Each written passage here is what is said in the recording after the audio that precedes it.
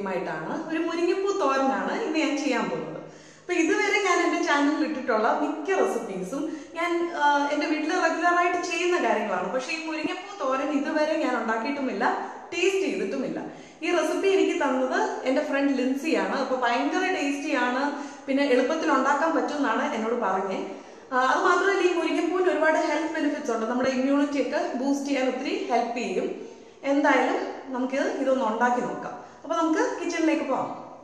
ഇനി മുരിങ്ങപ്പൂ തോരൻ ഉണ്ടാക്കാൻ നമുക്ക് വേണ്ടത് 2 വലിയ പിടി മുരിങ്ങപ്പൂ, 4 ചുവന്നുള്ളി, 2 അല്ലി വെളുത്തുള്ളി, ഒരു 5 ടേബിൾ സ്പൂൺ തേങ്ങ ചിരകിയത്, 3 പച്ചമുളക് വട്ടത്തിൽ അരിഞ്ഞത്, മഞ്ഞൾപ്പൊടി 1/4 ടീസ്പൂൺ.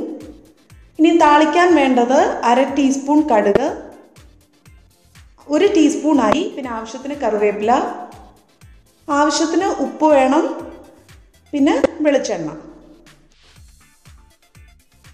അപ്പം നമ്മുടെ മുരിങ്ങപ്പൂ നമുക്കൊരു പാത്രത്തിലേക്ക് ഇട്ട് കൊടുക്കാം. ഇതിപ്പം മുരിങ്ങപ്പൂവുമുണ്ട്, അതിൻ്റെ മൊട്ടുമുണ്ട് കേട്ടോ. ഇത് നല്ലോണം കഴുകിയതിന് ശേഷം വെള്ളമൊക്കെ ഡ്രെയിൻ ചെയ്ത് എടുത്തതാണ്. അപ്പം മുരിങ്ങപ്പൂ എടുക്കുമ്പം ഒരു കാര്യം ശ്രദ്ധിക്കണം, അതിൻ്റെ ഇടയ്ക്ക് ചിലന്തിയൊക്കെ കാണാനുള്ള ചാൻസ് ഉണ്ട്. അപ്പോൾ അതൊന്ന് നോക്കണം കേട്ടോ. അപ്പോൾ വെള്ളം നല്ലവണ്ണം ഡ്രെയിൻ ചെയ്ത് കളയണം. ചീരയുടെ കൂട്ടും മുരിങ്ങയിലയുടെ കൂട്ടും ഒക്കെ ഇതിനും അധികം വേവില്ല. അപ്പോൾ വെള്ളമയം ഉണ്ടെങ്കിൽ ഇത് കുഴഞ്ഞു പോകാനുള്ള ചാൻസസ് ഉണ്ട്. ഇനിയും നമുക്കിതിലേക്ക് ഒരു 4 ചുവന്നുള്ളിയും 2 അല്ലി വെളുത്തുള്ളിയും ഒന്ന് ചതച്ച് ചേർത്ത് കൊടുക്കാം. വേണമെങ്കിൽ ഈ ചുവന്നുള്ളിയും വെളുത്തുള്ളിയും തേങ്ങയുടെ കൂടെ ഇട്ടൊന്ന് ക്രഷ് ചെയ്യാം കേട്ടോ.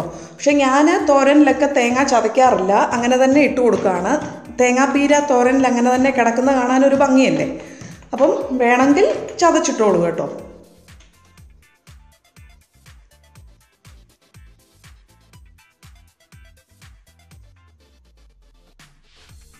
ഇനി എരിവിന് ആവശ്യമായ പച്ചമുളക് ചേർക്കാം. ഞാനിപ്പോൾ 3 പച്ചമുളക് വട്ടത്തിലരിഞ്ഞത് ചേർക്കുന്നുണ്ട്. പിന്നെ ആവശ്യത്തിന് കറിവേപ്പില ഇടാം. പിന്നെ ഒരു 1/4 ടീസ്പൂൺ മഞ്ഞൾപ്പൊടി ചേർത്ത് കൊടുക്കാം. പിന്നെ ഞാനിപ്പോൾ ഒരു 5 ടേബിൾ സ്പൂൺ തേങ്ങ ചിരകിയത് എടുത്തിട്ടുണ്ട്, അതിട്ട് കൊടുക്കാം. പിന്നെ ഇതിനാവശ്യത്തിനുള്ള ഉപ്പ് ചേർക്കാം. അപ്പം ഈ മുരിങ്ങപ്പൂവിൻ്റെ ഇപ്പോഴത്തെ ക്വാണ്ടിറ്റിക്ക് അനുസരിച്ച് ഉപ്പ് ചേർത്ത് കൊടുക്കരുത്. ഇത് വെന്ത് കഴിയുമ്പം ശരിക്കും ചുരുങ്ങും. അപ്പോൾ ഇപ്പോൾ കുറച്ച് ഉപ്പിട്ട് കൊടുക്കുക, പിന്നെ വേണമെങ്കിൽ കുറച്ചുകൂടെ ചേർത്ത് കൊടുക്കാമല്ലോ. എന്നിട്ട് നമുക്ക് കൈ വെച്ചത് നല്ലവണ്ണം ഞെരടി ഒന്ന് യോജിപ്പിക്കാം.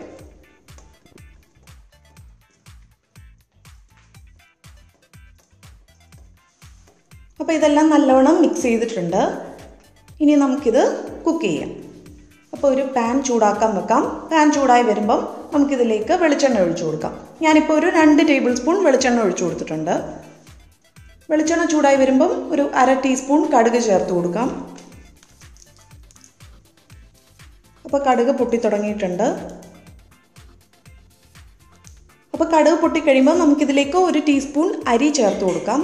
അപ്പോൾ ഇതുപോലെ അരി ചേർത്ത് കൊടുക്കുമ്പം ഈ തോരൻ്റെ സ്വാദ് ഒന്നുകൂടെ കൂടും കേട്ടോ. ഇനി ഈ അരി ഒന്ന് ചെറുതായിട്ടൊന്ന് ചുമന്ന് വരട്ടെ. അപ്പം നമുക്ക് വെയിറ്റ് ചെയ്യാം.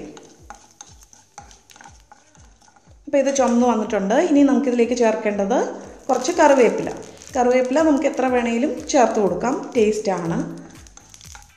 ഒന്ന് മിക്സ് ചെയ്യാം.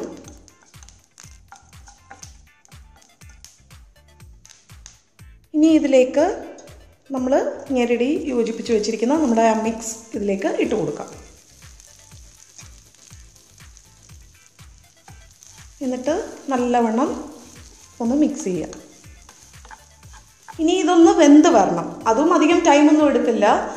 ഇതിനധികം വേവില്ലാത്തതുകൊണ്ട് പെട്ടെന്ന് തന്നെ കുക്കായി കിട്ടും. അപ്പം എനിക്ക് തോന്നുന്നു ഇത്രയും എളുപ്പത്തിൽ ഉണ്ടാക്കാൻ പറ്റിയ വേറെ ഒരു തോരനും കാണില്ലെന്ന്. ഇതിൽ കട്ടിങ്ങിൻ്റെ പരിപാടിയൊന്നും ഇല്ലല്ലോ. ജസ്റ്റ് ആ പൂവൊന്ന് പറിച്ചെടുക്കുക, ക്ലീൻ ചെയ്യുക, പിന്നെ കുക്ക് ചെയ്യുക, അത്രയേ ഉള്ളൂ. ഇനിയും നമുക്കിത് അടച്ച് വെച്ച് സിമ്മിൽ വെച്ചുകൊണ്ട് ഒരു 5 മിനിറ്റ് നമുക്ക് കുക്ക് ചെയ്യാം. അപ്പോൾ 5 മിനിറ്റ് ഞാനിത് കുക്ക് ചെയ്തു. ഞാൻ ഇടയ്ക്കൊന്ന് ഇളക്കി കൊടുത്തായിരുന്നു. ഇനിയും നമുക്കിതൊന്ന് മിക്സ് ചെയ്യാം. അപ്പോൾ ഇത് കുക്ക് ചെയ്യുന്ന സമയത്ത് ഒട്ടും വെള്ളം ചേർത്ത് കൊടുക്കരുത് കേട്ടോ. വെള്ളം ചേർത്ത് കൊടുത്തു കഴിഞ്ഞാൽ കുഴഞ്ഞു പോവും. അപ്പോൾ ഈ സ്റ്റേജിൽ ഇതിൻ്റെ ഉപ്പൊക്കെ ചെക്ക് ചെയ്യുക. ഞാനിതിൻ്റെ ടേസ്റ്റ് ഒന്ന് നോക്കട്ടെ.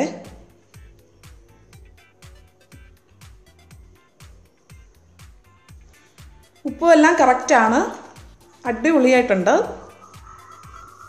ഇനിയൊന്നും ചെയ്യാനില്ല. ഇതൊരു 2 മിനിറ്റ് കൂടെ ഒന്ന് ഡ്രൈ ആകാൻ വേണ്ടിയിട്ട് ഇങ്ങനെ ഒന്ന് സ്പ്രെഡ് ചെയ്ത് ഇട്ട് കൊടുക്കാം.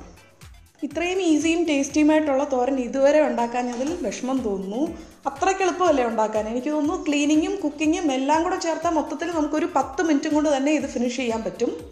അപ്പം എനിക്ക് ഈ റെസിപ്പി തന്ന ലിൻസിക്ക് ഒരുപാട് താങ്ക്സ്. ഇനി മുരിങ്ങപ്പൂ വീട്ടിലുണ്ടെങ്കിൽ ആരും വേസ്റ്റ് ചെയ്ത് കളയരുത് കേട്ടോ. തീർച്ചയായിട്ടും ഇത് ട്രൈ ചെയ്ത് നോക്കുക. അപ്പം വീണ്ടും പുതിയൊരു റെസിപ്പിയുമായി കാണുന്നത് വരെ it's bye from Reenu. Thank you.